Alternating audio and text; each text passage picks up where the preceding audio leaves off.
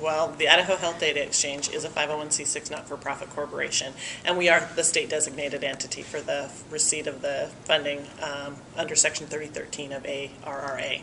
So we are that entity. In terms of what the Idaho Health Data Exchange is doing, is it is creating a statewide health information exchange infrastructure to allow connection of hospitals, labs, care providers, so that they can communicate with each other to better coordinate and collaborate to improve quality of care. So practically what that means is that we do have your basic statewide HIE infrastructure, which includes a master patient index and a record locator service and a provider directory. We have 5 hospitals connected, and they're delivering results through our health information exchange, structured lab results, radiology, and transcribed reports. We also have 3 labs connected, and we hopefully in the next 120 days or so, we should be bringing up another 4 hospitals and an additional reference lab. So we do have about 100 users. The majority of those users are in practices. We also have something called a virtual health record. So in addition to delivery of lab results that are ordered by providers, we also provide a virtual clinical data repository. In that, data that's pushed through the exchange can be queried upon by participating providers. So for a specialty provider, that can be very useful in that if I'm seeing somebody at Idaho Gastroenterology, then their medical records folks can go in and find the results of tests that were ordered by other providers and then use that in providing care to me. Our virtual health record also provides a medication history query that will bring back medication history for patients who are on Blue Cross, Regents Blue Shield, or Medicaid.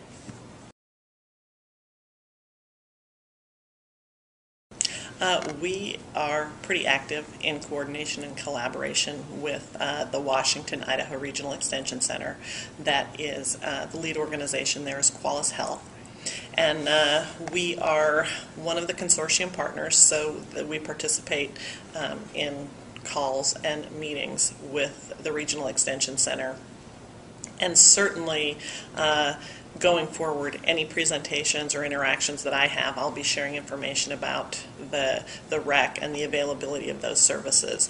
And I'm also working with them so that they have enough information, good information about the Health Information Exchange to share with their providers. We are also partnering with YREC and our Health Information Technology Coordinator to develop an Idaho provider advisory panel, because one of the things, even in a state as small as Idaho, you really do need to coordinate that communication.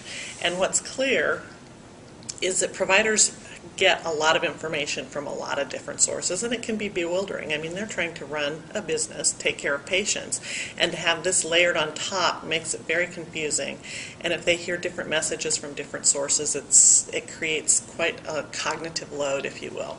And so our goal with the advisory panel is to coordinate our communication and also bring stakeholders to the table like the Idaho Medical Association, the tribes, the Hospital Association, all interested stakeholders, so that we're sharing information in a common forum and that we can get some recommendations around communications.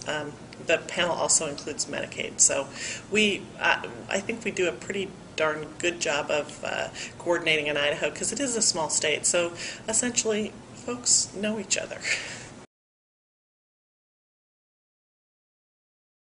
Well, essentially, our initial model for funding the Health Information Exchange was participation fees.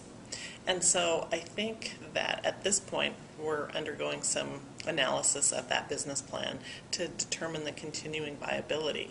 But I think the idea makes sense, that those who use the Health Information Exchange should pay for the services. Now, who pays and how much is an open question. I'm also intrigued by some of the models that I see coming out of other states, like Rhode Island, I think, has some sort of public utility model. I think that's an interesting avenue to explore, and it'll be interesting to watch that develop. And certainly we're happy to learn from other folks' experiences.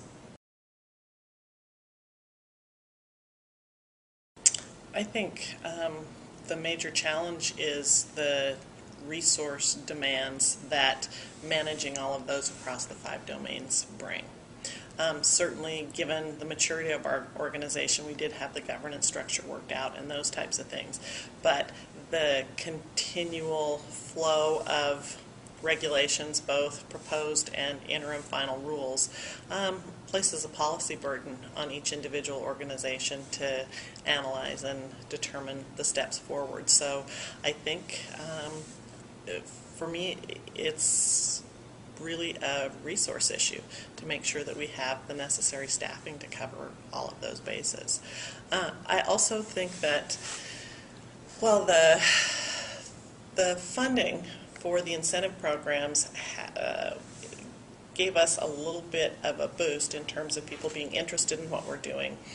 I also think that it's created quite a bit of sound and noise. I talked earlier about providers being inundated with information, and there's so much information and there's such an urgency about making decisions that I think some people just stop. And they don't want to make a mistake, so they may not make a decision at all. And so I think part of the challenge is getting folks past the fear barrier about, making the wrong choice, picking the wrong path, and then having to redirect. Well, it sounds like our strategy is going to be somewhat similar to New York's in that we do want to be very active in engaging consumers. We do have on our agenda